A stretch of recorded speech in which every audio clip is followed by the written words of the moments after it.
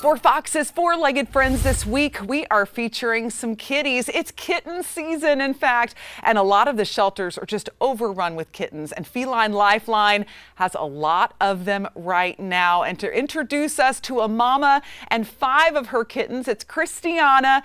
Tell us a little bit about this mama and kittens and how someone could adopt them. Well, their name is Marcocina.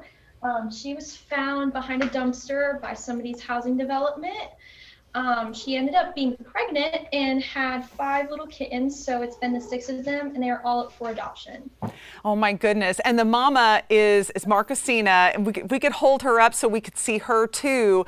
I know she's got a bunch of black and white kittens, but she's a mostly black kitty, but seems very laid back. Tell us a little bit about her personality.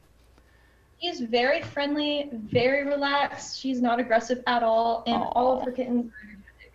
Oh, that's fantastic. How could someone reach out and adopt 1 or 2 of those kittens or the mama? Yeah, well, we have our volunteer coordinators, Cindy and Angie. You can reach out to them through our website. Okay. We also have different locations, different Petcos on Woodruff Road and Fairview Road where you can go and adopt. And we also have social media platforms such as Instagram and Facebook. That's perfect. Well, we'll tell folks to look out for Feline Lifeline. If you're in the market for a kitten, sounds like this is a great time to adopt one. And thank you so much, Christiana, for being with us today.